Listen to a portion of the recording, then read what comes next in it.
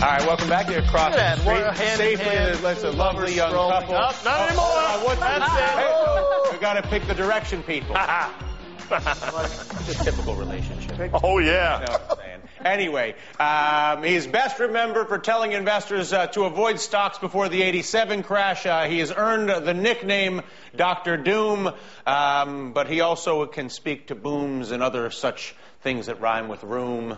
Marc Farber joins us right now from Toronto, publisher of the Gloom, Boom, and Doom Report.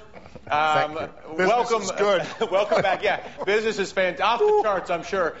You actually think we're setting up for a, I don't know if we'll call it a boom, but a boom lit of some kind. What's your line of thinking right now, Mark? Well, I think if I look at the various asset classes, obviously we had the boom 2002 to 2007, and commodities kept on rising until July 2008, and then everything totally collapsed. And the question is, when will the money printing by the various central banks around the world lead to asset market recoveries, and which asset markets will go up the most? I think if I look at equities in Asia, in the US, and commodities are very cheap in real terms. The CRB index went down to 200 the other day, now is around 210. And the low in 99 after a 20 years bear market was 182. So we're up 10% from the lows, but in real terms we're at new lows. And compared to equities, I would say that some resource related equities are very cheap, and the resources in general, the industrial commodities. Narrow that down for us. In other words, would you pick a type of industrial commodity or a company? Would you differentiate between the commodity and the companies, or for that matter, the geographies? Well, or for that I matter, think the currencies? say oil servicing companies. And just now somebody mentioned Fluor. I would like to add other oil servicing companies as well. I think they should do okay. Why? Well, I think that the oil exploration will slow down because of low prices, and eventually the low prices, as exploration slows down, will lead to higher prices and again more exploration.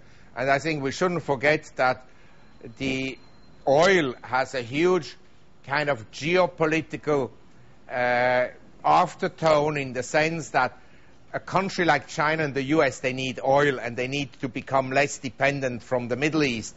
And so that should continue to stimulate exploration. What about those that would argue that America, as a industrial complex, as a group of creative and intellectual projects, is for sale cheap right now? The Dennis Gartman argument that you can I'll sell you some America on the cheap. Well, America, if it was cheap, then the stock market would be at the level of 1990. The S&P would be at 300. In Japan, we're at the level of 1981.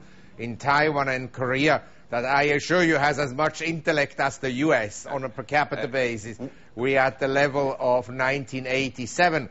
So these markets, if I compare them to the US, are very inexpensive. And by the way, this year, Korea, Taiwan, and also Thailand haven't really gone down. In some cases, they actually rallied a bit by 1 or 2%. So I think that these markets would be relatively attractive. Mark, thank you. My pleasure. You're relatively attractive yourself, you know. It's it can be applied in many contexts. Enjoy your weekend. Marc Farber with us from Toronto.